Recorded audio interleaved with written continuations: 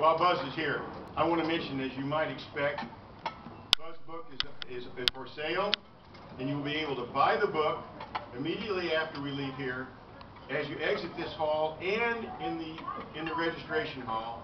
And once you've bought the book, this is an opportunity of a lifetime, and I'm serious about that, to get a Buzz Aldrin autograph. They don't come easy. Buzz will be at the back of the exhibit hall signing autographs. This is not a joke. I'm going to get one for Buzz.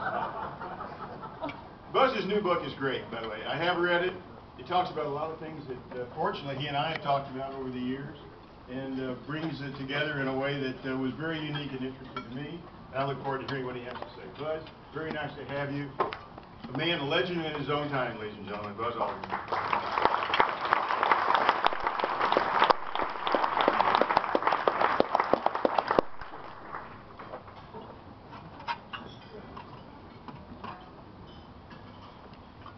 That sounds like a professorial introduction.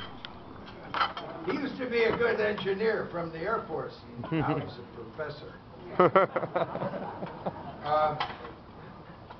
I don't want you to confuse two terms, two projects. Unified Space Vision is kind of a replacement for Vision for Space